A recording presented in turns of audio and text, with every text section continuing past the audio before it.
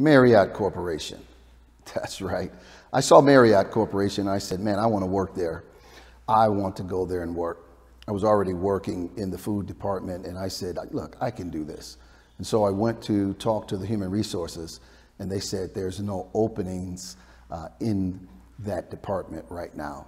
But I went over into the department, and I noticed there was no African American in there. So I went and talked to the manager.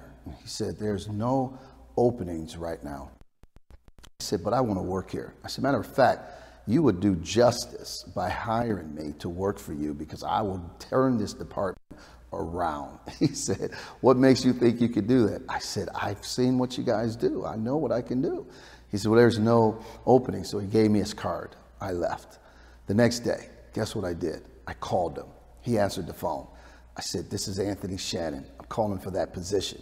He said, there's no positions. I said, okay, but it will be. He said, I'll let you know. I'll call you. I said, okay. I left. The next day, I emailed him. And guess what else? I called him. He answered. He said, didn't I tell you there's no openings? I said, yes, you did. I said, but I want you to understand how serious I am about getting a position here. He said, well, Anthony, listen, there is no positions opening. Matter of fact, there probably won't be any. So you might as well just hold on. I'll call you if so. I said, no problem. I promise you 2 days. I let 2 days go by. I said, probably getting on his nerves. So 2 days later, I called him on the phone. His secretary said, oh, he's busy. I said, no problem. What time he go to lunch? She told me. I went up to the lunch, bought him lunch. He said, what are you doing? I said, I come to get the job. He said, Anthony, there is no positions. I hear you. I said, I just want you to know this is the place I need to work. I know I'm going to work here. I'm going to do a fantastic job. He said, I tell you what, I know one thing, you sure are persistent. I said, good. 2 days later, I knocked on the door again. He was leaving, and I called him. I said, I come to get the position. He said, there is no positions available.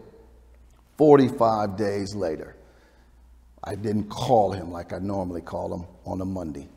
Tuesday came. I was getting ready to call him, and the phone rang.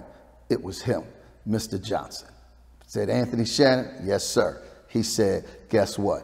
I have a position open for you. You still want it? Absolutely. What do I need to do?